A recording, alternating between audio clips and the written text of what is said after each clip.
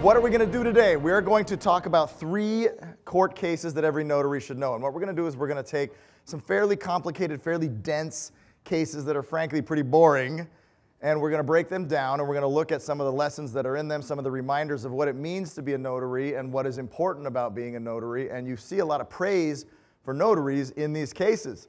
Sometimes it's hard to find a lot of praise for notaries until you come here, right?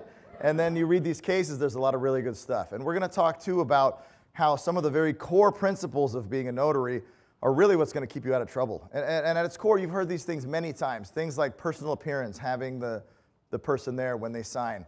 Things like satisfactory evidence and making sure that person is who they say they are, whatever that means in your state. And also making sure that that signature is theirs. These simple steps, which seem pretty straightforward, are things that can really keep you and some of these people we're about to talk about out of hot water. And we're going to do this in a way that tells some stories about what happens when things go wrong. I get a lot of questions of, well, what could go wrong? And how important is it really if I make a mistake? Well, many times mistakes don't get caught, or many times they are not that important. But when they do, things get really nasty, if you will. And we're going to talk about some of those cases. We're going to break down 3 cases. We'll go through them one at a time. But the key is to have fun. So you got a lawyer up here. We're talking about court cases. Sounds kind of boring, but we're going to have fun. It's going to be fun, right? Are we committed to have fun?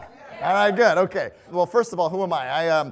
I do a lot of different things, but I am an attorney, a fairly nice guy despite all that. And I actually do a lot of different things, but my main area of work is providing advocacy for people who are receiving mental health services in different facilities in all of San Diego County. So the places, we used to have these large mental institutions, as you probably know, we closed them down.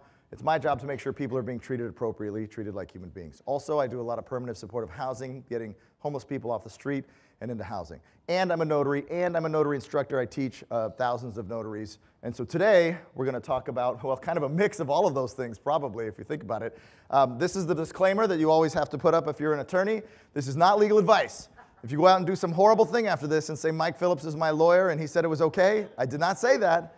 I'm going to run the other way. So, not legal advice, okay? All right, so what are our objectives today? We're going to review these court cases to examine mistakes made and damages that occurred. And then we're going to understand the importance of following standards of professional care. And we're going to learn tips to avoid liability from notarizations. I think what I want all of you to do is imagine those times that you've been in those difficult situations where you weren't quite sure what to do. And maybe you took a little leap or got a little bit creative or you thought about it. And imagine that that's probably what each of these individuals in these 3 cases did. And maybe they were a little sloppy, maybe they weren't. Maybe they got too creative and thought, well, what's the big deal? And we're going to find out what the big deal is. And you're also going to see that in these cases, there is a case that everyone's trying to get to. There's a situation, there's a story that people are trying to address a remedy of, and all of a sudden everything goes sideways because there's a question about a notarization. And then the whole case just becomes about that notarization. And in many cases, possibly all, I don't want to spoil anything. We're also not going to spoil Avengers or Game of Thrones, so don't even think about it. We never even get back to the original story. We never even get back to what we were in court about. So we're talking about really maybe justice that was never done, unless we talk about the justice that was done in the area where the notarization, the rules needed to be held up. But justice maybe never done in the actual case itself. And justice tied up for other people who are trying to get into that courtroom. So we're going to look at the impact in a lot of different areas. All right, so we're going to start with Bessegne versus Vermillion. The names in these cases are not easy, and there's a lot of characters.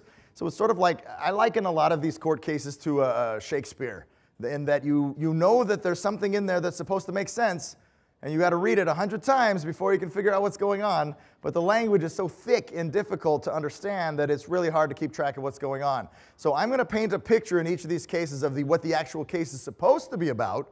And if you find you're struggling to keep track of all the characters, don't worry too much, because everything, as I said, is going to go sideways and suddenly become about a notarization that was or was not performed correctly. So in this case, we've got a situation where there is a company called Vermillion. They've got 7 different board of directors, and there's this political maneuvering that's going on. We've got there's 2 seats that are coming up for election, and the board eliminates one of the seats, and you can tell these people are jockeying for position and jockeying for power in this board of directors. So 2 individuals decide to initiate this lawsuit and say, hey, you can't just eliminate one of those board seats without going through the proper process. We had 2 people lined up. We had all kinds of plans for these board of directors seats. So the court is about this company just eliminating a board seat, rightly or wrongly.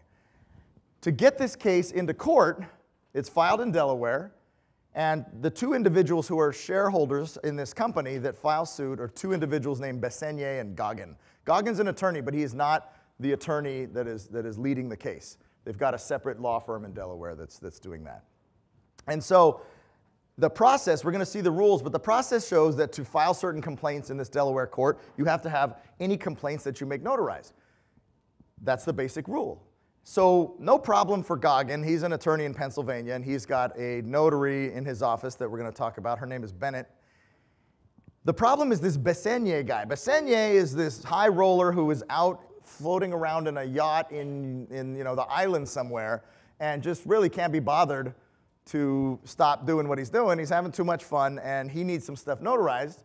And he basically says, I'm in the islands. I'm somewhere far away from notaries. What should we do?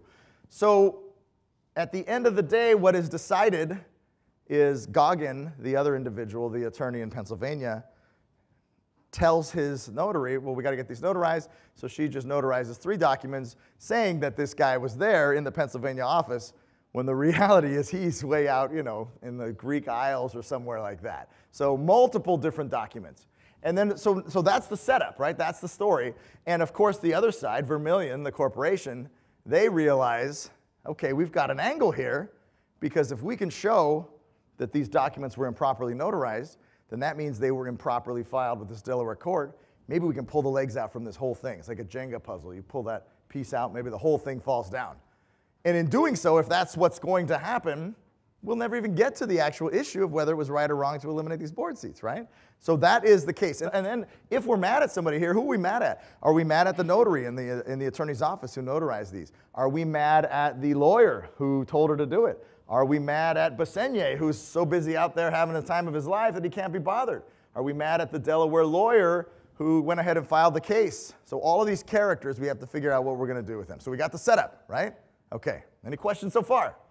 All right, good. Okay, so now we're going to get into some boring stuff, but in the way that works in the law is we have a setup like that, and then the normal human reaction is to get this gut level, I know the answer, I have a strong emotion. Well, unfortunately in the law, now we have to look at, well, what does the rule say? And are there other cases? Are there other precedents here? And so that's the analysis, and that's the way it has to build. We all have an idea already, probably. You're thinking, like, I already know who I'm mad at. I already know who I want to get in trouble here. But in the law, we have to look at what is the rule, and then we have to interpret it, and then are there other cases that lead up into that we're stuck with? There's a concept called stare decisis, which basically means all the other cases leading up to this one, we have to build on those, and we can't just ignore what came before if we didn't like it. So the lawyers on one side are going to put a bunch of cases together that they think backs up their position. Lawyers on the other side are going to put up a bunch of cases that they think backs up their position, and then we got to figure out if either one of them is right and what we're going to do about it. So, okay, the plaintiffs allege that the individuals breached their fiduciary duties by eliminating the board seat. This is what we laid out. They further requested declaratory and injunctive relief, which basically means we want them to stop it and undo it. Make it not ever happen. That's what they're requesting from the court. To allow its shareholders to elect 2 directors at the upcoming annual stockholder meeting. The regular processing of this action was derailed, and derailed will be the theme for all these cases, because the defendants learned that the signatures of one of the plaintiffs had been improperly notarized. So the rule in this Delaware court, and the rules are going to be different everywhere. So don't get caught up on, well, what is the rule in the Delaware court, because probably none of you are going to be in the Delaware court. The rules that are underlying all of these cases are those core concepts, again, of personal appearance, satisfactory evidence, making sure that signature is the person who's supposed to be signing it. But right now, we got to figure out in Delaware's world, so what are their rules? Their rule requires, as I mentioned, that all complaints that are filed with them have to be notarized by a qualified individual for each named plaintiff. Now, this guy, Bessenye, sent in 3 different complaints, all saying he was in this law office in Pennsylvania. He was never anywhere near that law office in Pennsylvania. And maybe he doesn't even know. I mean, this Bessenye guy, I mean, he's probably like, I don't know, notarization, how does that work? I have no idea. And I think that's been a theme of this conference, too, as I've heard in different presentations, that we assume as notaries, how could these people not know these things? But the reality is a lot of people don't. A lot of employers don't know. A lot of lawyers don't know. So one of the things we have to do is educate everyone around us as to what the rules are. And then if they still try to break the rules, then that's a different story. But we should not assume that everybody knows. Now, it may be that the court decides, too bad, you should have known, and we're going to hold you to it. But I think we, as educators and notaries, we need to get the word out and say, this is what we can do and this is what we can't. Okay, so the defendants allege that although each of the 3 documents were purportedly signed by Bessignier, and here's the thing, there's no doubt that he signed it. He says he signed it, everyone agrees he signed it. In some of these cases, it's, well, did he really sign it? Is there even really a Bessignier at all? Does he even exist? You know, there's cases where that's the big mystery. In this one, he's real, he signed it, probably had it faxed over, he just was never in that office. And the question becomes, are we stuck now? Is this little rule of personal appearance so important that we're not going to let this big case go to court? Or are we going to say, sorry, the rules are the rules, and we're going to uphold that, and everything falls apart?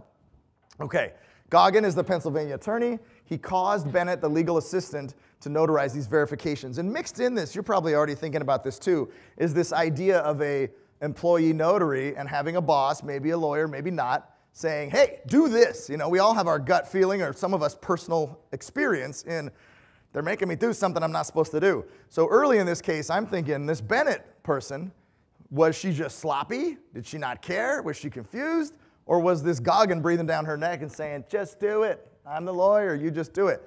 You can start to see from the language in the case that they appear to be a little bit sympathetic to Bennett, because they're already saying that the attorney caused Bennett. So you're feeling this sort of, he made her do it. And this idea, and we'll talk about it in one of the other cases, of whether employers have responsibility for the people that work for them. In many cases, but not all, employers have responsibility for the people that are working for them, as long as it's during normal work hours during the scope of their business. The case talks about the role and the purpose of the notary, and I like when they sort of mention some of the core values of what being a notary is all about. It's about attesting to the correctness and the truthfulness of the document, have her signature notarized in order to confirm the authenticity of the signature. I think a lot of times we get caught up in, hey, I want to do loan signing, hey, I want to make some money, hey, and those things are great. That's important stuff. But I think sometimes we forget the core principles are extremely important and why we exist. This concept goes back all the way back to ancient Rome and before that. The importance of making sure that really somebody is not getting away with something shady, and power is not getting away with affecting the powerless. We are someone that can hold back bad things from happening. And so these things are important to remember, that that's why we're there, confirming the authenticity. This is not just a ministerial position. A ministerial is someone who just rubber stamps something because it's their job and they don't really put any thought into it. There's a lot of thought that needs to go into what we do and why we do it. So what they start to do in the case, they start to reference other cases. I mentioned before, the lawyers are going to look for other cases. Sometimes the court will look for its own cases and see what they think is important. They're talking about how personal appearance of a signer is fundamental to the purpose of notarization. That's from this Bokey's estate case. The notary knows that he is confronted by the signer. Another case in Frey, that the notary knows that he is confronted by the signer. In other words, they're building this case that, look, this is a big deal. Personal appearance is a big deal. It's not just some random thing, so you can start to feel which way the case is going. This is important. Personal appearance is important. This dude's not even there. And when I think about it, too, I think there's only a few basic core concepts of notarization. So as soon as you skip one of those, we're already on some pretty thin ice, because then at what point do we just say the whole thing is a joke if we don't say that each step is important? This is a really interesting quote in the case. They're basically saying, we know shady stuff happens all the time, but we're not going to endorse that. So they reference a Downing court that says, while it's all too common a practice for notaries public to affix their seals to documents not signed in their presence, such a practice, however, is clearly unlawful and should not be condoned, for the evils of such an unlawful practice are readily apparent. I like this. This is the court really sort of getting real. Like, we know this stuff happens. We're not naive. But you're in front of us now, and we are not going to let you get away with these kind of shenanigans. I mean, if the court looks the other way, then what's the point? So they reference this Parfee case. There's a Parfee case, and this Parfee case basically says, is it too harsh to follow that rule so closely that we're going to blow the whole case? I mean, I get it. This rule's important and all, that's great. But we got this huge case over here. You're not going to tell me we're going to blow this whole case over this little rule. And so Parfee talks about, how important is it, and is that defect enough to throw the whole case out? And would it be too harsh to do so? So these are the things that are on the plate. And in these cases, they're sort of laying out these different arguments. In law is very interesting in that everyone thinks there should be a black and white answer to everything. In fact, when you go to a lawyer and the lawyers just talk forever and you say, just yes or no, I just want yes or no. And the answer, of course, is, well, it depends. But it's true, it depends. It depends on a million different things. And so what they're doing here is they're laying out all these different arguments, and we'll ultimately go with one. I came from a science background. I was a biology major, thought I wanted to be a doctor. And in science, everything narrows down to the one answer. In law, it's as broad as you can come up with arguments.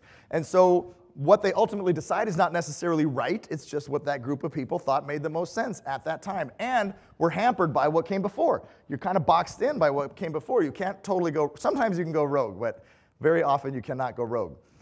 So the court's analysis on this was that Bessenier's signature was notarized in Pennsylvania, even though he was not in the United States. Under Pennsylvania law, his failure to appear at the time the notarizations took place renders the notarizations invalid. So we know the notarizations can't be valid. We skipped a huge step, the personal appearance. His verifications, therefore, are also invalid for the purposes of rule. So in other words, because the notarizations are flawed, and we just said you can't file these complaints in this Delaware court unless they're notarized, the dominoes are starting to fall. The notarization falls apart, and now the court case, the complaints that have been filed are starting to fall apart as well. So that issue is the defendants, the Vermilion corporations, attempt to dismiss the action, and they're going to be able to do that or not based on whether these actions rose to the level of a deliberate violation. In other words, did they do it on purpose, and was this some scheme, and was this something? Because, you know, a court case is like a chess game. Everyone's looking for every angle, and some people good legal angles, some people shady angles. Were they doing this on purpose to try to get an advantage? So we're going to break down each individual person. This is the case breaking them down. See, what are we going to do with each one of these people? So we're going to look at the signer. So this is Bessennier. This is our fancy rich guy on his yacht, you know, out and about in the ocean somewhere on the other side of the world. His signature appears on each of the documents. And this is what's interesting. Other signing options had been available. So this, to me, is very interesting. What it says in the rules is that these documents have to be notarized to be filed in the Delaware court. Or there's two other options they could have used, and they didn't. Or they could have been notarized in any other jurisdiction anywhere, and the Delaware court would have accepted it. So anywhere else they could have had a notary. Presumably wherever the heck Bessennier was on his yacht could have notarized, and they would have accepted. Or, and this is the really easy out, they could have just added this language that says, I swear under penalty of perjury that this is true, and not even get it notarized at all. So there was multiple other ways to do it. They either didn't research it, or this notary was just really sloppy, or was just under some serious pressure from this attorney to get it done. So we're starting to lose sympathy here, right? Because there's other ways that it could have been done, and frankly, other ways it could have been done easily, but nobody researched it. Nobody looked that up. He consulted a Pennsylvania attorney to see if the latter could notarize. He didn't really consult. The attorney was his partner in this lawsuit. So he asked this attorney, is there anything we can do? There's emails everywhere that are this guy saying, I'm in the islands. I don't know how to do this. Can I get this notarized? And there's emails to the law firm. Notary problem, we have a notary problem, and then another email, never mind, no problem anymore, and that becomes relevant, as you can imagine, right? Okay, so now let's look at the notary's conduct. So her seal appears on each notarization. She stamped them all. She was acting as a legal assistant to the attorney. She notarized each document, even though she was obviously aware that the signer was not present. And there were steps she took to make sure she could notarize, and they were not reasonable. So let's look at some of these steps. Don't read ahead because they're funny. Well, they're not funny if you're her. All right. She did not review the state's notary booklet. She did not use the telephone number to call the governmental agency that oversees notaries. She did not consult the National Notary Association. NNA gets a plug in this case. Did rely on Google, but could not remember any details. So when they said, how did you figure out you could do this? Well, I Googled it. Well, what did you Google? And she did use a credible witness, which is great because there is such a thing as a credible witness, but it has absolutely nothing to do with the problem she was trying to solve, right? We use credible witnesses for various things, but mainly we use them to back up someone's identity when they don't have identity. We weren't worried about Bessenier's identity. We were worried that he wasn't in the room. So how are you going to do that with a credible witness? And I don't even know who the credible witness was. They didn't even get into that. So she's like, don't worry, I Googled it. We're fine. And this actually, I lost a little bit of sympathy for the notary because it was one thing when I imagined her as my mean old boss is making me do it. But when she's like, nah, I got this, boss. I Googled it, it's fine. I'm starting to maybe lose a little bit of sympathy for her because, you know, there's a lot of better ways to do it than that. The fate, so what happens to her? The court basically says, although she acted contrary to her responsibilities, she ought to have taken steps beyond a simple Google search, and disciplinary action is a matter for the Pennsylvania authorities. So that's sort of a subtle way of saying, we're sending her to the principal's office. We aren't going to deal with that here, but she's going over there to deal with the Pennsylvania, presumably Secretary of State, And whatever happens to Bennett is not our problem, but this does not look good. Off you go, Bennett. And there's a little sympathy for her because they use wording like, she's toiled under the services of this attorney that she works for. I'm like, toiled under the services? Wow, that's heavy. But a little bit of sympathy for her. But whatever happened to her, I don't know. I tried to Google her. I can't remember where I Googled her or how I Googled her. Maybe I'll call the NNA and ask them what happened. They probably won't want to talk about that. Okay, so what happens to the attorney? So the attorney claims he relied on the notary. He throws her under the bus. And but maybe rightly so. Maybe he's like, you're a notary. You're not just supposed to know this stuff. I mean, we just talked about the education necessary for people to understand. When you're an attorney, there's an assumption you know every law. If you get yourself in trouble, you're an attorney, you should have known. So he's going to get no mercy. None. But the reality is it's like going to a foot doctor and saying, hey, can you operate on my brain? It's not the same thing, right?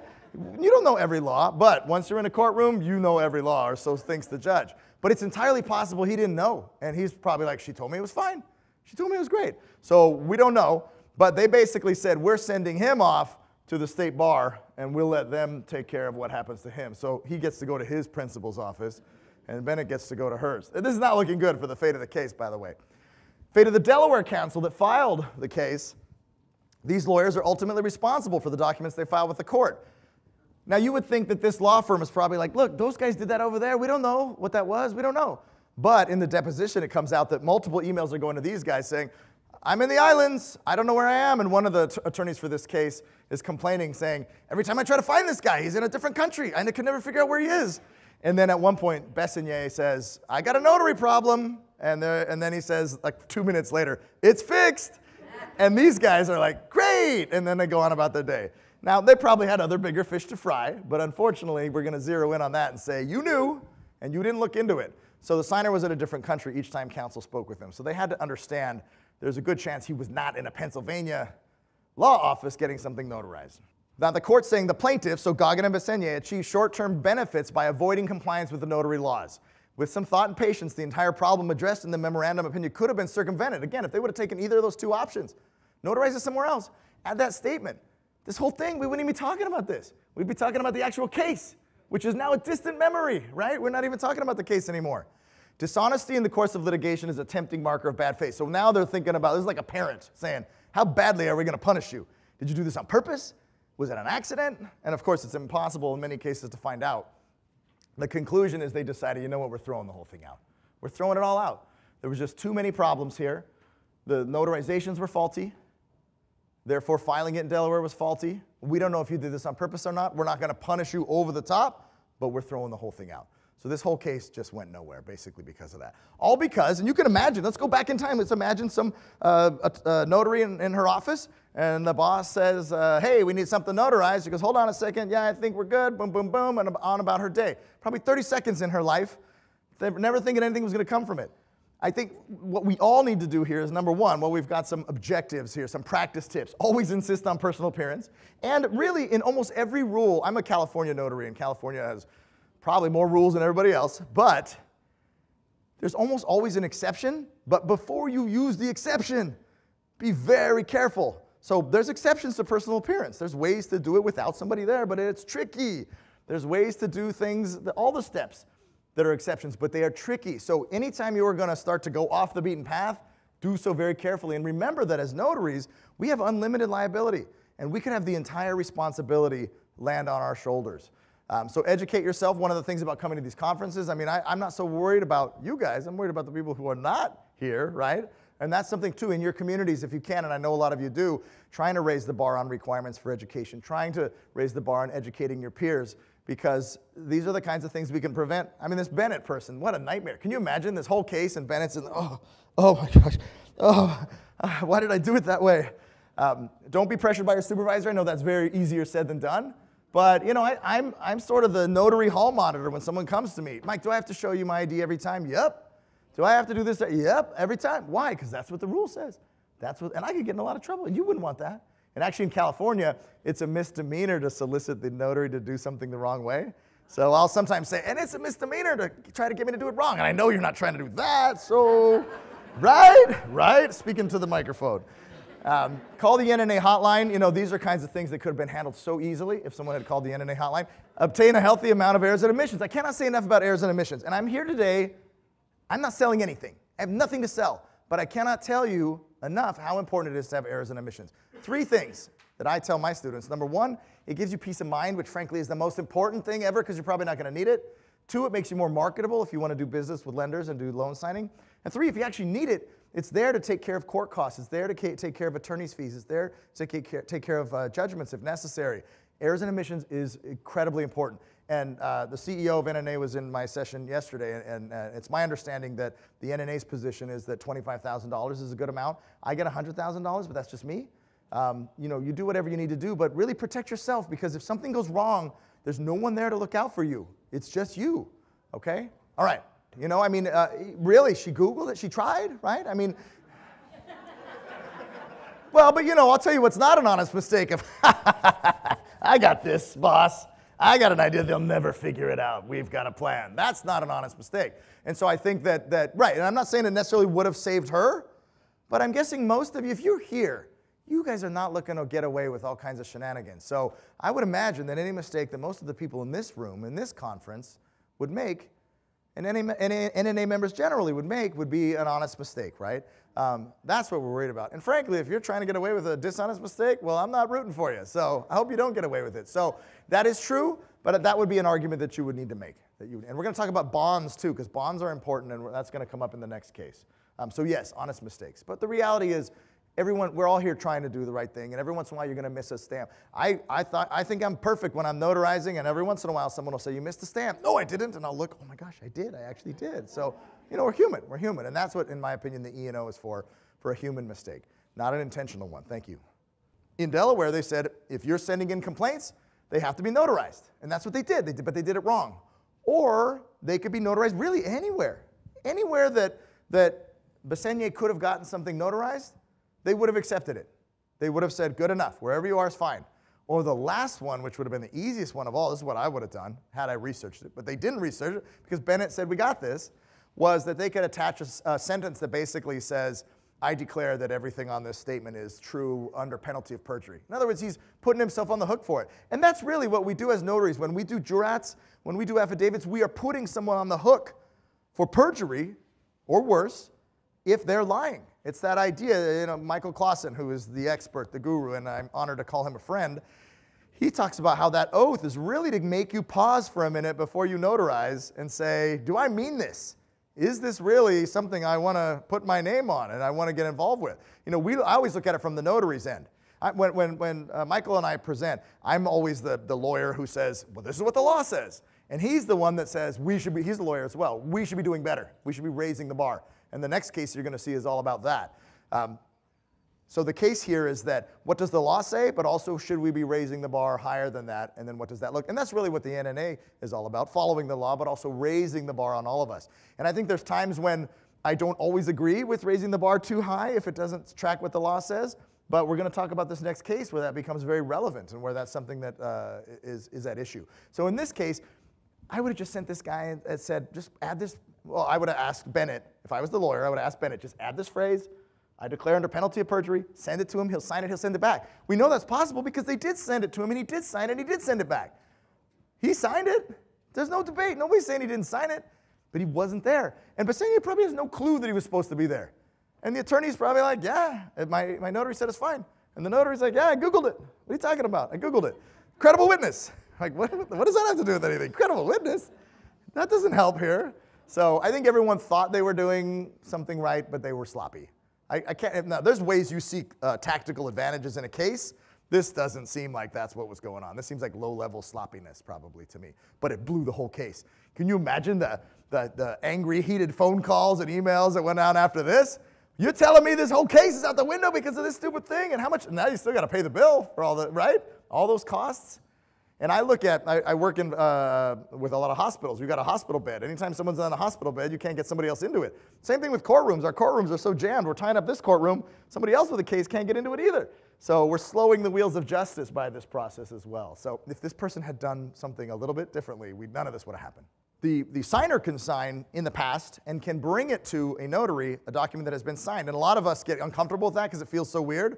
But an acknowledgement can be signed in the past by the signer, but then they must still bring it personally to the notary to have it signed. And so in this case, he did sign it in the past. It would have behooved him to maybe pull into port for a minute. Really, that's what it came down to. Get off the boat, get something notarized. Yeah, he did sign it in the past because then he sent it over to her. But just a reminder that acknowledgments in most cases can be signed in the past as long as that person then personally appears and comes to the notary and says, I signed it in the past. The key on this one was the personal appearance. He wasn't there. He wasn't there. And there are some very convoluted ways around this. There's something in California law and in other states called the proof of execution by subscribing witness, where Bessenye could have had a friend come fly over and then have another credible witness and another, multiple steps. But it's way too much work. Just have them add that little sentence and you're done, right? And the reality is they probably were spending a lot of time on the analysis of the larger case and not spending a lot of time researching obscure notary exceptions and exceptions in the rules of court in Delaware. So the tragedy is that this could have easily been avoided. But like everything in life, everything's 2020 when we look back at that one thing that we did wrong, right? We make mistakes every day that hopefully no one is filming. Hint, hint. If the notary did this perjury thing, yeah, then she could be accused of practicing law. No, well, she could certainly be accused of perjury. So in California, the language, many of you from California know that back in 2008, they added some language at the end of the boilerplate, at the end of the notarial wording that says, I swear under penalty of perjury that the above is correct. And what is the above? The above is that I, the notary, checked ID, made sure the person was there, made sure that was their signature. So that's a good point. I don't know what the notarial wording looks like in Pennsylvania, and it would have to be back at that time. But in California, you're exactly right. In California, I'm guilty of perjury because I'm swearing under penalty of perjury that I did that, and I did not do that. So that's a very good point. Maybe practicing law as well, maybe. That's debatable. So whether her researching it was putting forward, really the attorney, that would get stopped at the attorney, I think, because she's working for an attorney. And that attorney would have then be responsible for whether that was correct or not. But yeah, you want to be careful about practicing law as well. Here's what happened, I think. I think they were going through the deposition, and they saw an email from Bessenye that said, we got a notary problem. And I think like a bunch of sharks, they said, what is that notary problem? And they went straight to it. And they took out their microscopes, and they figured it out. He's over there. She's over there. Every time we call him, he's over there. He was not over here. Done. I don't think that, could they have challenged, yeah, you can challenge any notarization. I don't think that would have been a strategy. I think that would have been a waste of time because there's a specific exception that says it's okay to have it be done elsewhere. I think they would have left that alone. But I think the smoking gun was that email. We got a notary problem. 2 minutes later, never mind. What happened in 2 minutes when you're 3,000 miles away or whatever? And I think that's probably what happened. So the question is, I wanted to go work in a courtroom. Now you've scared me. And to that I say, I hope I didn't scare you because nothing I've said should have scared you about being in a courtroom. In fact, none of this even happened in the courtroom. We never even got to the courtroom. We never made it to the courtroom. And then the second piece is what's the most risky thing? Really, it's impossible to say. It's the history moves forward and someone steps in, we all step in a pothole every day. None of us is perfect. The reality is which one does somebody make an issue about and then turn their microscopes on. So I would say really that's what E&O is for. Get some E&O and do whatever the heck you want to do and do it as honestly and as straightforward as you can. And as a member of the NNA, you get stuck, you call. That's it. That's it. You're going to be fine. Do not be worried. Do not be worried. I like to worry people enough to get some E&O, but then stop at that point because that's why you get it. And then stop. And then go live your dreams because that's what you got it for. You don't want to be too afraid to go out and do work. You do whatever you were going to do, go do it. But get a little bit of E&O just in case, and you'll be fine. So good question. Okay, so the gentleman's question is, could this not have been done online? And this was, I believe this was a 1997 case, I think. 2012, thank you, okay. I think the remote notarization wasn't an option at that time. So I think now, possibly yes. But again, proceed with caution. I think there's a lot of pros about remote notarization, and there's a lot of we don't know yet about remote notarization. And so for me, I would do it old school in this case, just because if there's a pathway, the rules of court, if there's 3 different ways to do it, laid out by Delaware, I'm going to pick one of those 3 ways. And if remote notarization is listed as one of them, I'll do it, but if it's not, I might do it old school until they add it. And the court moves very slowly to add things. And the court moves very slowly with anything technological. They're always in the Stone Age technologically in the courtrooms. So I would do it one of those 3 ways. But could it be done and would it be legal? That's a great question. That's a great question. I don't know the answer. It depends. All right, let's keep moving. All right, next case. So this one, Vancouver v. Catris. You've probably heard mention of this. I've heard mention of this case several times. Presentation just yesterday I was at, they were talking about this, and I pulled it out of my bag, and they're like, would you just walk around with Vancouver v. Catris everywhere you go? And I said, of course, but the reality is I'm talking about it at this presentation, which is why I had it. So this is a case this case was the ending of this story is ultimately overturned, and we'll talk about that in a minute. But this case leaves a big mark on the notary world, and we're going to talk about what do I mean by that. So even though this case has a part 3, really, and we'll talk about that, let's talk about the bulk of the meat of this case, because this is a big case in the notary world. And this has to do with notaries making mistakes. This has to do with who's responsible, and employers, and whether they have liability, and who do we go after when things go wrong. So Vancouver v. Catris, this is a 2008 case. It was in Illinois. It has to do with personal appearance, forged signature, maybe. The reality is we don't know what happened here. This is like one of those forensic files episodes. We don't know exactly what went down. Vancouver sought justice after a document signed by him exposed him, not signed by him. So let's talk about the facts of the case. Another convoluted one. Don't get caught up in the names, because once again, we're going to get derailed into a notary issue. So there's this group, this investment club. It's a bunch of guys hanging out, probably talking business and coming up with ideas and plans, throwing some money around. There's a guy named Brown who wants to buy this house and fix it up and resell it. But he doesn't have money, so he goes to Vancouver and goes, Vancouver, can I borrow like $100,000? Vancouver says, great. So he sets up a trust with this bank. The bank then gives a note of $110,000. Brown buys the house for $78,000, fixes it up, tries to sell it. It doesn't sell. So now he's sitting on it. And Vancouver's like, hey, Brown, where's my money? Give me my money, Brown. What's going on? Where's my money, Brown? They finally call this guy Boatwright, mutual friend, probably in the investment club. Boatwright comes around, looks at the house, offers some suggestions, and then flies off to some corporation he's starting. Time goes by, and finally, Vancouver, the original lender of the $100,000, says, hey, Boatwright, I'll sell you my interest in getting money back from Brown, because I'm done with it, if you'll give me some interest in your company. And Boatwright says, all right, that's cool, I'll do that. So Boatwright and his business partner go into a Kinko's, get some stuff notarized, the deal is done. Brown then now owes his money to Boatwright. And Boatwright says, I'm going to give you a deal, Brown. You now owe like $117,000 with interest on this thing. I'm going to let you off the hook for $90,000. So Brown calls his buddy, Catris, and says, hey, Catris, can I borrow like $90,000? I got to pay this Boatwright guy off. If I sell this house, I'll give you whatever the profit is. Catris gives Brown the money. Brown pays off Boatwright. Boatwright goes on about his way. Brown sells the house, makes a little bit of money, pays off Catris. Everybody goes on about their way. Okay? Complicated, I know. It took me a while to sort that one out. And my hotel room's got like those little strings of yarn all over the push pins everywhere on the wall. Not really. So everything's great, except for the part where we went to Kinko's to get Vancouver's documents notarized, because later on Vancouver says, hey, goes to the bank and says, I want to cash in on my money. I want to get my $100,000 back. And they said, what are you talking about? This has all been handled already. You went to Kinko's, got some stuff notarized. Vancouver says, what are you talking about? I never went to Kinko's. I was never there. Vancouver never went to Kinko's. So Boatwright and his business partner went to Kinko's to get 2 documents notarized with Vancouver's signature on one of them, and Vancouver was never there. So what are we going to do with this? Big mess, right? So the case now, and so what happens, what that means is a bunch of people, all those people I mentioned, a bunch of them were owed money that they can't get at now. Because like, what are you talking about? You already waived this. You gave it away to somebody else. I didn't give it away to anybody else. I mean, I don't even know if Vancouver even really made that agreement, or if they just made the whole thing up, right? All right, so now Vancouver's pissed, and Brown's pissed, and Catris is pissed. Everybody's pissed. And Boatwright's like, I got paid. All right. Although he's not happy about it right now, because now we got to talk to Boatwright and say, what exactly happened, Boatwright? Okay, so that's the layout. So this case is very interesting to me for what it stands for. And what we're going to talk about is, what does the law say in Illinois? But also, they bring in big gun, notary expert witness. Who's the biggest notary expert in the world? Michael Clausen. They bring in our very own Michael Clausen. And this case is long, by the way. I spent a long time reading this case.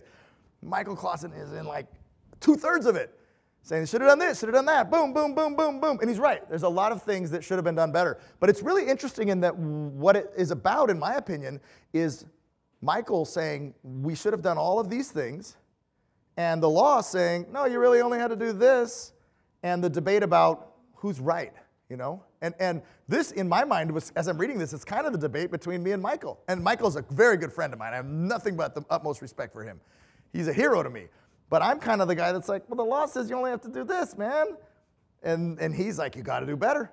Got to do better. And so that's really what this case, in my opinion, is about. So we're going to start with, in witnessing a signature, the notary public, this is from the case, must determine either from personal knowledge or from satisfactory evidence that the signature is that of the person appearing before the notary. We know that. We know that. What happened was there was a guy in Kinko's, and Boatwright and his partner were in Kinko's, and when they left, they had a notarized document of Vancouver who wasn't there. That's all we know. We do not know anything else. We do not know anything else besides that. And then we start talking about the liability of the employer. Why? Because if we're suing, who do we really want here? We're at a Kinko's? Do we really want that kid that did something we don't know what? No, we want Kinko's. Why? Because Kinko's has the deep pockets. Deep pockets. If you're suing for right or for wrong, you want the deep pockets. I'm not making a judgment call, but that's what happened. So they want Kinko's. Was it Kinko's fault? We got to talk about it. And as you know now, Kinko's has now been bought out by, I think in 2004, bought out by FedEx and is now FedEx Office. So let's see what we want. So the two issues here are, did this person notarize correctly, or what did he do? And then is Kinko's on the hook for it? So what is the purpose of the notarization? So again, I like these little things because for me, it's very inspirational. It's very like, this is what it's about to be a notary. It's a big deal. Purpose of notarization is to prevent fraud and forgery. The notary acts as an official and unbiased witness to the identity of the person who comes before the notary. This is a big deal. And this dude, I don't know what this dude did. And I don't know what the Boatwright did. I don't know who to blame, but something shady went down. The fate of the notary. So the notary, his name was Albert, but we'll just call him the notary because we've got too many characters in this story. The notary was named as a defendant, but he escaped for $30,000. Now, what is that about? So I was lucky enough when I presented the last time to have Michael Clausen sit in the back. And I had to bite my tongue when I was like, I disagree with some of this, Michael. No, he and I disagree all the time. That was the amount of the notary's bond. So they got his bond and off he went. But keep in mind, the thing about a bond, people don't know this. In many or most cases, that bond company is going to come back after you and say, hey, Albert, 30 grand. So that is not a win, like, oh, I got a bond. Okay, great. Well, I got to come up with this 30 grand still. So again, E&O, I'm a fan of E&O because E&O is there to take care of things, honest mistakes that you might have made. But a bond does not free money for you. A bond pays to the victim, and then you're going to be stuck in many cases with having to deal with what comes next. So he gets out. And actually, I'm kind of bummed that he got out of the story too soon because I had lots of questions for this guy. And I'm sure they did too. There's a lot of discussion about how sloppy he was, and you are going to get caught up in how sloppy he was. But my voice on the side is going to be asking you, but did that have to do with what happened here? Because there's something in the case, there's the majority in the case and then the dissent. The way it works in these appellate cases is that you've got these justices and they review what happened in the case before, the original case. In the original case, Kinko's gets nailed for everything. We're on appeal now, and these justices, they decide, they say, well, what do we think happened here? And the majority wins. The minority gets to, if they want, write something called a dissent. And the dissent is my favorite because those are the grumbling people who lost. And they're like, well, this is what should have happened. And theirs is always the juicier part of the story. I won't tell you which one is which yet because I don't want to spoil it yet. Okay, so notary's out, but we're not done talking about the notary yet. So this is some of the stuff. I'm presuming this came from the deposition, although it found its way into the actual case itself. Did the notary insist on a photo ID? They asked this guy, Albert, the notary, do you ask for a, they grilled him on how he practices as a notarization. And let's step back for a second. Let's talk about what Kinko's did to set this up.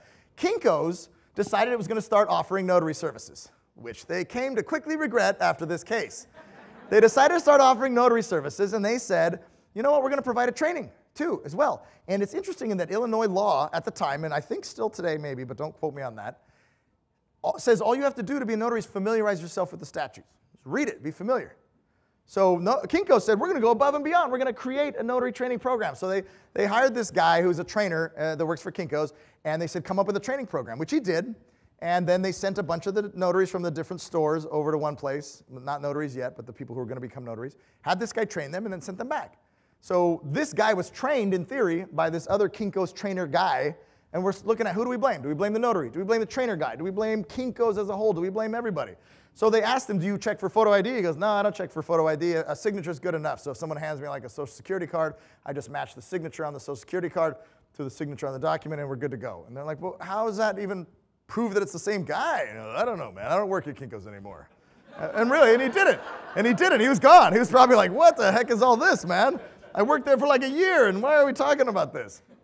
Okay, so again, the training, let's mention this. So this is the analysis on the training. Provided by Kinko's employer. Trainer was not a notary, which they made a lot of big deal about. I don't know if I'm that upset that he wasn't a notary. Would it be better if he's a notary? Sure. But can you train someone and not be a notary? Yeah, I think so. It was 2 to 3 days training. What was interesting is this guy, the trainer, he took all the statutes and he read them and he made a little packet, and then he watched 3 different NNA videos and he put on this whole training thing. He sends it off to Kinko's corporate saying, what do you think? And they never send anything back. He never hears back, you know? And so then he says, hey, just to be sure, this is the trainer, Kinko's, can I go take a notary class? Why don't I go take a notary class? And they said, it's $300. No. No. So he never gets his training plan back. He wanted to go to take the notary training, and they didn't let him. According to the case, this is all alleged by me, but it's in the case. I'm talking to cameras right now. I have to be careful. Kinko's doesn't exist anymore. All right. Not because of this case, I hope. All right. So no testing was performed. He didn't test them afterwards. But there's no testing in Illinois anyway. There's no testing. Trainer relied on his own reading of the statutes, did not consult a notary or attorney. I mean, come on, he's not going to consult an attorney. They asked him to put a training packet together. So this is what I was just talking about. He never heard back. He wanted to do the training. It cost $300 or $400. They said, nope, no thanks. Notary training in Illinois is not legally required. The notary statute does not mandate any particular training, and it only requires a notary to read and be familiar with the statutes. So who are we citing towards here? I mean, Kinko's is like, we want to provide notaries to the public, and there's no training required, but we're going to build a training. We're going above and beyond. And now are we on the hook for that? Of course, maybe they were super sloppy. Maybe they went above and beyond in a really sloppy, messy way that led to poor results. And so that's something we need to be worried about. And really, this goes to the heart of whether employers and businesses generally want to employ notaries and deal with whatever might come from that. Okay, so the manager of that particular store was not interested in becoming a notary himself because he's too busy putting out fires, and because he was not willing to take on the personal liability of being a notary public. I'm not doing that. Are you crazy? I'm not doing that. But I'll let that guy do it. He can do it. What's the worst that could go wrong? Vancouver v. Catras is the worst thing that could go wrong. Okay, he never reviewed and was never asked to approve any notarizations that were performed in the store. So, I mean, again, I could spin that either way. He's a manager of a Kinko's. He doesn't know about being a notary. How is he supposed to manage that? But then should someone be managing that? So then in comes Michael Clausen, the greatest notary expert of all time, and he testifies and really just rips apart. I mean, they ripped him apart. They basically said he keeps a journal in a 3-ring binder. A 3-ring binder can be opened and pages can be removed. He didn't lock up the binder. He didn't lock up the journal. He didn't lock up the stamp. When he left the stamp with the manager, and he left the journal with the manager, which, by the way, is now lost. It doesn't exist anymore. Just nailed him. Now me, the little devil on the shoulder as I'm reading the case, is like, the law doesn't say you had to do any of that stuff. And so that's tough, right? The law doesn't say that you had to do any of that stuff. And Michael's like, you should have done all this. And he's right. You would be much better. And we wouldn't have been in this position had you done all that. But it doesn't say, Illinois law doesn't say you have to lock up the stamp. It says you have to keep it safe. Doesn't say you have to keep a journal at all.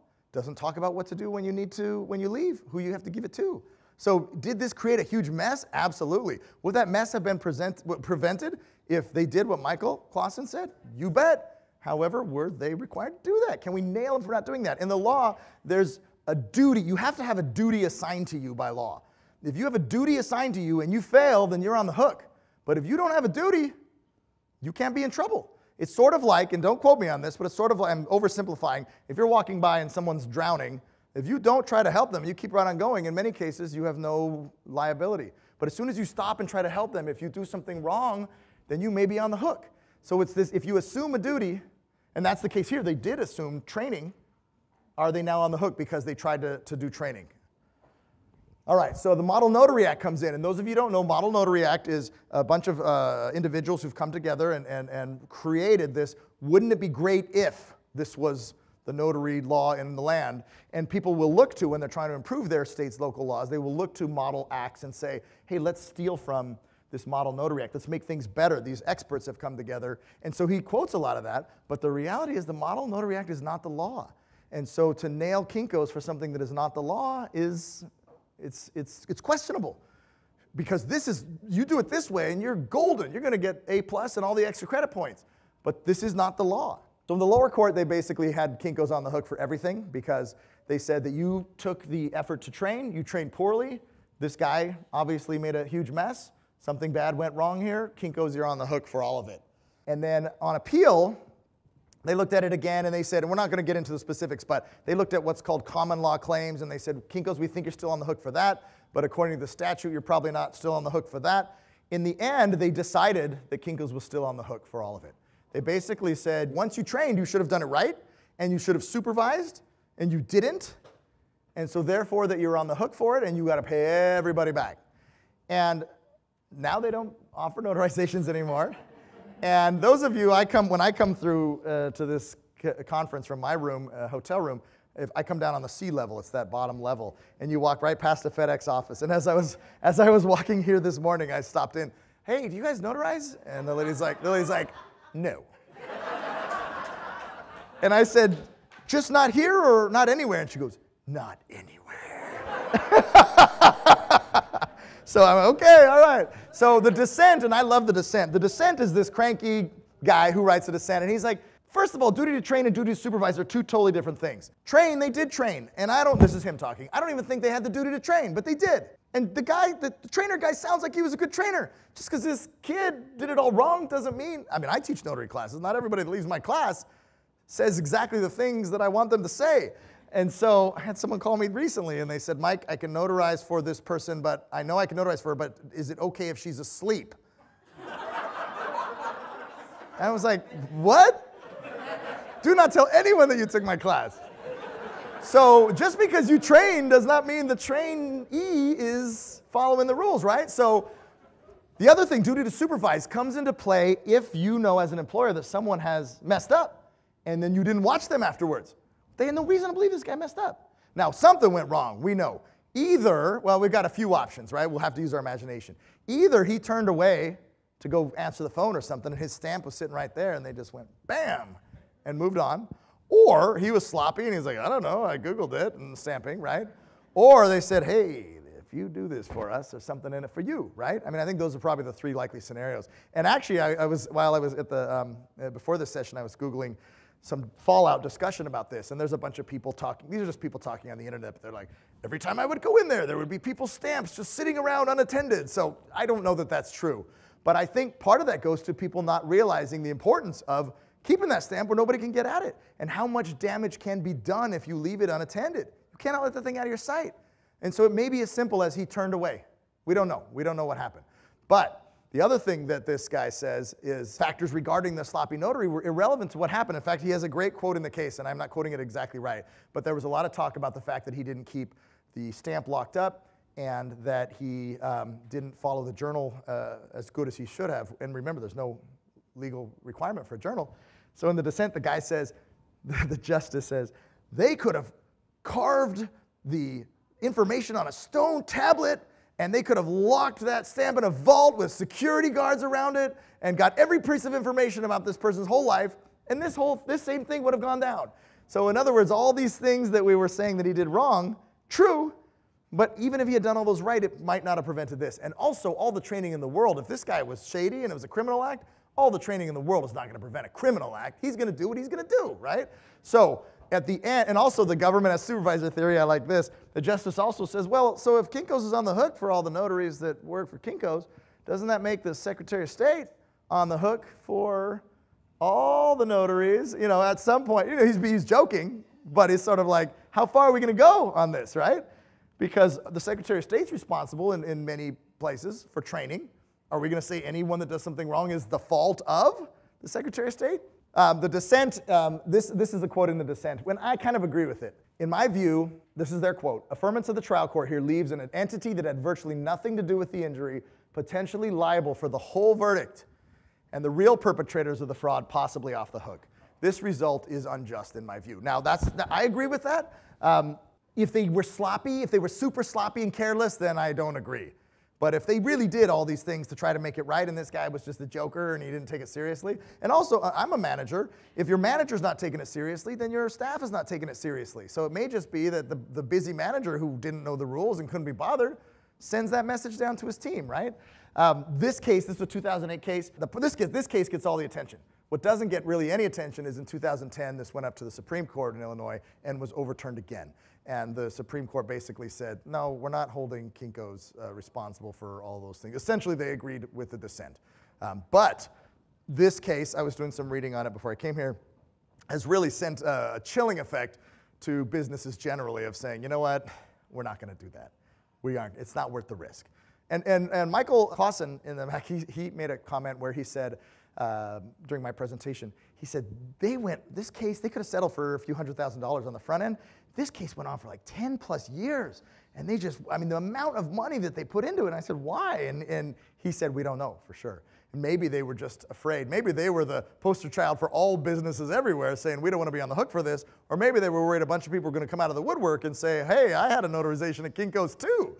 So I don't know, but if they went on for that, they ended up paying a massive amount of money in the end. And sadly, if not now, you can't get any notary services. I don't know if that's a good ending, but that's the ending. So what we learned from this, always insist on personal appearance. And then we want to educate ourselves, obviously, supplement and refresh your basic training, and then don't be pressured by third parties. Was this guy pressured? Did they lean on him? I don't know. We don't know. We don't know. Do not leave your supplies unguarded. Seriously. In California, the rule is you must keep your stamp and your journal in a locked and secured area under your direct and exclusive control. So that thing must be locked down. And even if your law doesn't say that, lock it down anyway. Essentially, in layman's terms, a bunch of people got screwed and we're never going to find out what happened and who should have paid who. We're never going to find out. We're never going to find out because this kid at the Kinko's messed up. And so we'll never get justice, or a lot of people will never get justice. And some people got away with some shady business. I didn't mention, and it doesn't change much in the fact pattern, but just to be thorough, the notary looked at the document that he supposedly notarized, and he said, yeah, that's my stamp, but that's not how I signed my name. They had written his name out, or someone had written his name out, in this very full, formal way that he never writes his name. So, I mean, the notary said, yeah, that's my stamp. I think they grabbed his stamp when he wasn't looking, stamped it, and then they went, okay, let's write his name on there, boom, boom, boom, and let's run out the door. Although, you have to wonder, there must have been some kind of shenanigans, because you're not going to just show up without Vancouver and hope and count on the notary to turn away for a minute, unless, who knows, there's two guys. You distract him, and I grab his stamp, right? Because there's two dudes there. So, I mean, because the plan, if that was your plan, and you were banking on him ignoring the stamp, you've got to help him ignore that stamp. Or maybe they hung out at a Kinko's for the day before. I'm thinking of some Better Call Saul episodes. Maybe you hung out in Kinko's and observed, this guy's not paying that close attention to his stamp. I think this is our guy. It could be any of those things. And even if your law doesn't say it, get a journal and use a journal. There's journals in the exhibit hall, very inexpensive.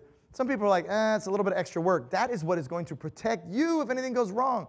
I can't remember what I notarized last month. I can't remember what I had for breakfast yesterday morning. So that journal will tell you what you did, and more importantly, will tell people what you didn't do. There are stories that I've heard, and you probably have too, about individuals who will go pull documents that are recorded in the recorder's office or wherever with a notary stamp on it. They don't care whose. And then they'll Photoshop it, lift that stamp, and then they can put that stamp on whatever they want. And if that's your stamp, you are notarizing stuff, and you're not even there. So the people who think, I'm the most perfect notary ever, I don't make mistakes, you don't have to be making a mistake. Somebody else is notarizing with your stamp. And what would you do in that case? You'd say, great, here's my journal. Guess what's not in that journal? All of those things. So number one, please get a journal. And you're going to hear, not just from me, you're going to hear from everybody. Get a journal, required or not. But two, fill that journal out religiously and consistently and carefully. It's not hard, just fill in the blanks. But if you get a journal and you fill it out in a sloppy way, that might be even worse. Because I know Michael does expert testimony, and I've been called a couple of times. I haven't ever done expert testimony, but I know what they're going to ask. Depending on which side is paying me, they're going to say, prove that this notary is consistent and great, or they're going to say, prove that this notary is a total inconsistent disaster. And so you want to be very consistent in your documentation. But it's not hard. It's not hard to do that, and it doesn't cost hardly any money. I was looking at, you can get a bunch of journals for under $15. And they last for a long time. I would say that consult your local, what does the law say, and also what does the Secretary of State or whoever is responsible for the notaries in that state. I would say be hitting at least that minimum. Now, if there's no journal requirement, then there is no minimum, right? But then this case really speaks to be careful, because the minimum may not be the minimum. The minimum may be bumped up a little bit. Michael, I can imagine Michael in there, you know, waxing poetic on how we should be doing it. I would have fallen for it too. I mean, I don't mean fallen for it like he was wrong. I would have soaked it all in and said, this guy's fantastic. Absolutely, we should be doing it this way. And we should, as the NNA, we should be, and members of the NNA, we should be raising the bar on ourselves. But I think, to me, this case says to the notary, and this guy was a disaster. But if you're following the law, that might not be good enough. We might be wanting to read that NNA magazine a little more closely and incorporating some of those things in, even if the law doesn't say it. You're never going to get penalized for going above. You're never going to get nailed for doing more. And so for me, the question would be, what is the minimum threshold according to the state? And then really, if it's in the journal, just fill it. It takes a little more time, sure. But you know what takes a lot of time? Sitting in a courtroom and crying every day for like 5 years. Some laws have very specific prescriptions as to what needs to be listed. California is one of them. California says you got to tag all these bases. And it doesn't say you have to put them on separate lines, but the Secretary of State says we'd like things to be each document on a separate line. So I would say everyone consult your own state. Most journals, if you buy a commercial journal and you just follow the steps that are in the journal, you're probably going to be safe. To me, the journal is my friend, because I hope I'll never need it, but on that day when I do, thank you, journal. Thank you, journal, because that journal is what's going to save me. Because I don't do the wrong thing. I do the right thing. And use those comments. If something weird happens, use those comments. Don't put, oh boy, I think I really screwed this one up, and I hope nobody finds out. I left my journal for like 10 minutes, and some dude grabbed it, but I hope I don't end up in Mike Phillips' presentation in a few years. I think that you can't go wrong, and I'm not surprised. Doctors and lawyers generally, we're not going to follow that rule. Even if it was the rule, we're not going to follow that rule. So, but we're not going to worry about them. We're going to worry about us. We're going to document it. You don't have to have a journal, but for me, get a journal. It's just so easy. It's just so, if you can prevent disaster, and really it just goes to thoroughness and people seeing you use it, it just classes up the whole thing. So and that's another thing too. Take your journals with you when you leave. Take your stamp with you, it's got your name on it. Take your journal with you, it doesn't matter who paid for it. Unless there's a law that I don't know about, every law that I know, or if there's no law, take it with you. You are the keeper of those things. You are responsible. And if you're not sure, contact your Secretary of State and say, what am I supposed to do with this? Call the NNA hotline for help, and then again, get some E&O. All right, so on this one, this guy, total train wreck, we don't know what happened. And also the question about whether the supervisors are responsible. And we've seen a lot of movement in this area after the foreclosure disasters of 2007, 2008 about whether or not we can hold supervisors liable. In some cases we can, some cases we can't. It's still sort of not totally clear. I know that as the notary, even if I love my boss and we have a great relationship, I know that if something ever hits the fan, everyone's going to say, Mike, hey, we love you, but good luck with that. And so I want to make sure that I'm protected, or if they claim that I'm protected, I've seen something in writing that shows that I am included on whatever sort of insurance or protection that they have. All right, we're going to do one last case. This one's fun. This one's juicy, and it's fast. Scaletta v. Galetta. This is Gary and Michelle. Gary and Michelle got married. Gary and Michelle got married back in 1997, and I don't know the details, but it sounds like Gary was loaded, and Michelle was not.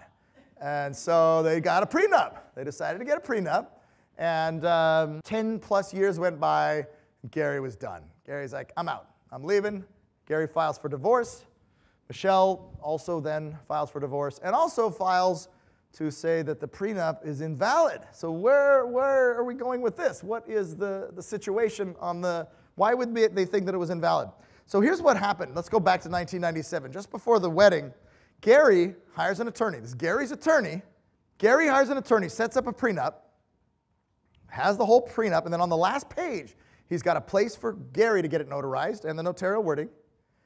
Same page, underneath that, place for Michelle to get it notarized and the notarial wording. Now, sometimes you'll see both people signing at the same time. There's nothing wrong with having two separate notarial wordings. Gary goes off to the bank, to some gentleman who notarizes his, and then Michelle goes to some other notary by herself and gets hers notarized, and all is right with the world.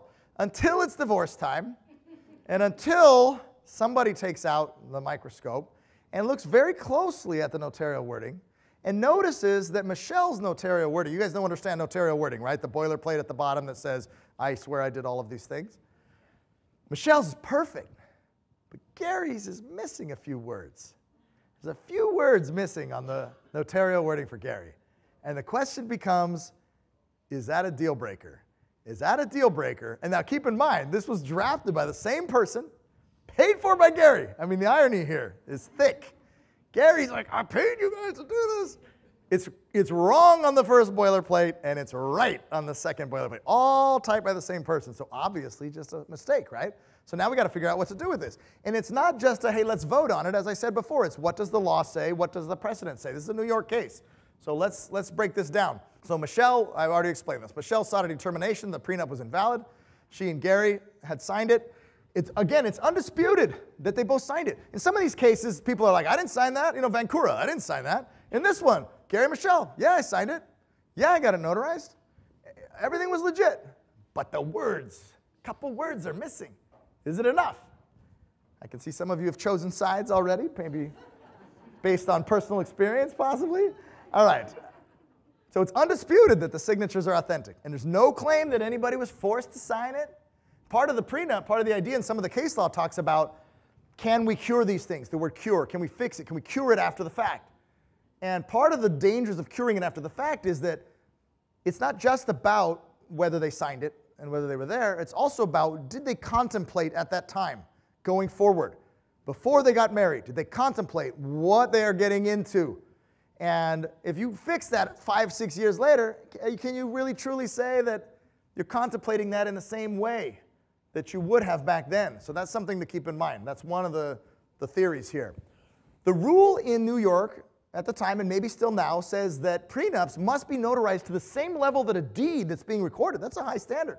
Why is it so high? It doesn't get into it, but I assume that many prenups probably include references to property and things like that. And so, hey, if there's property involved, let's make sure that you notarize it to the same, we're going to have the same bar on a prenup that we would have on recording a deed.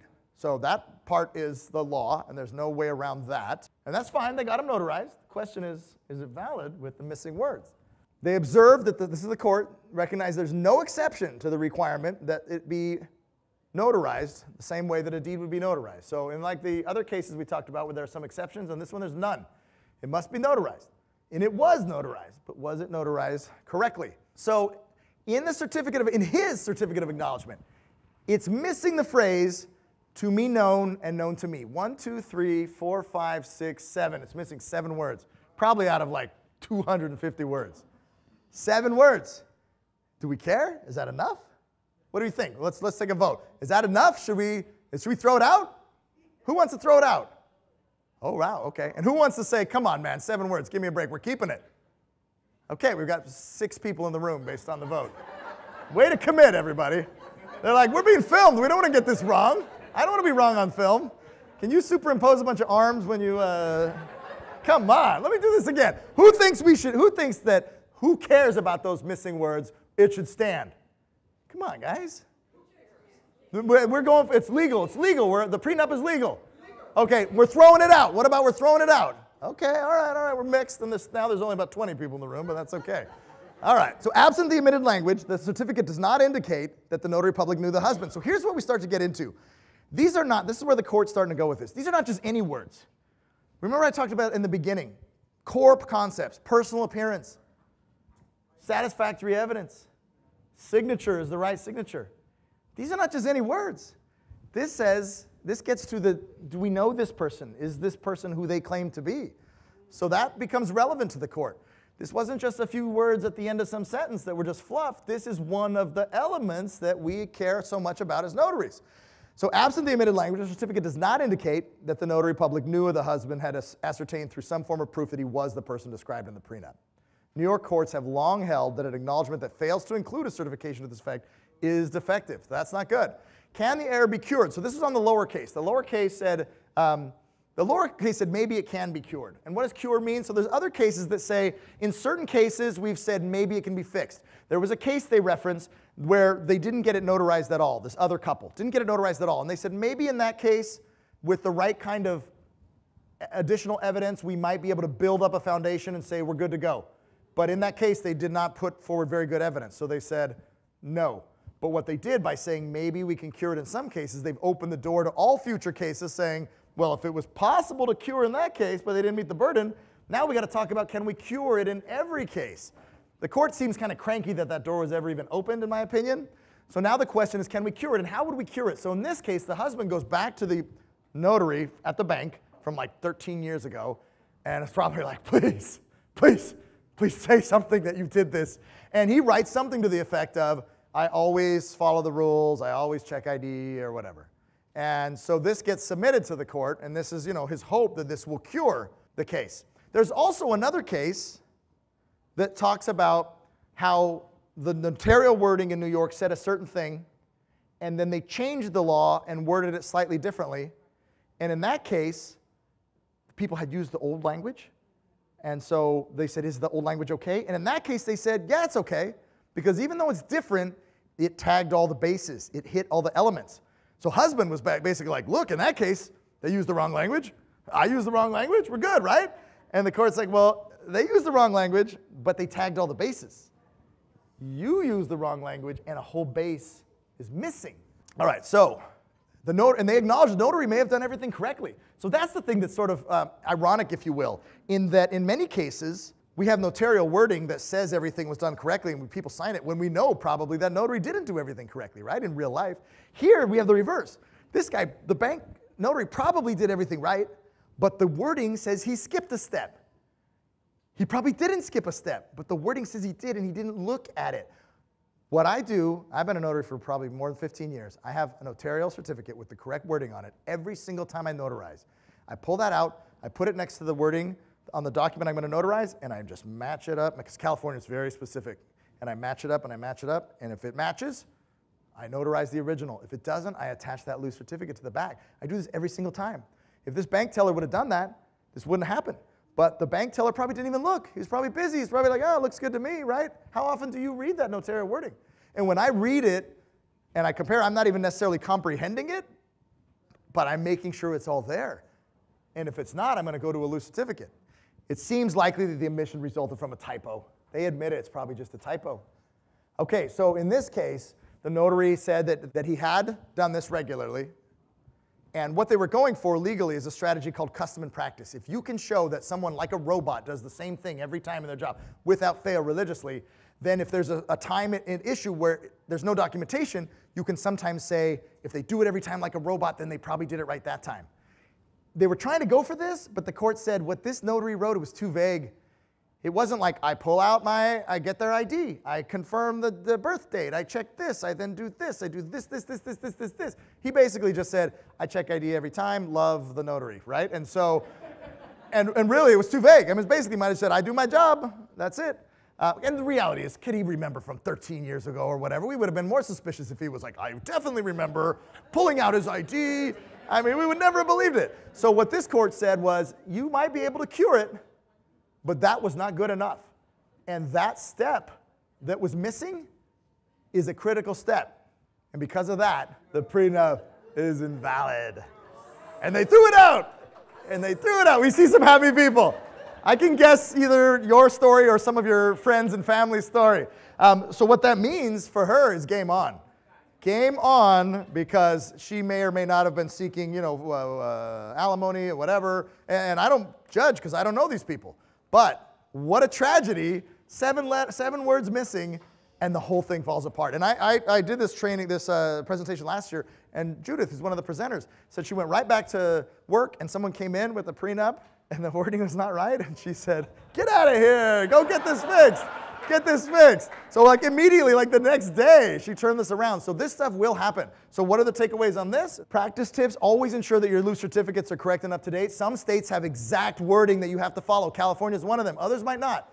But there are, if you're using loose certificates, and NNA provides loose certificates that you can use loose certificates. And if something is missing or vague or looks like it was written by the person themselves, just use a loose certificate, because that is going to make sure that you're using the right wording. And also keep a journal. I don't believe this gentleman at the bank had a journal either. And it's New York, and I understand New York does not require a journal.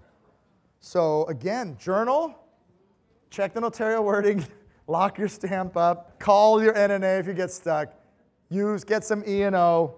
Thank you very much for your time.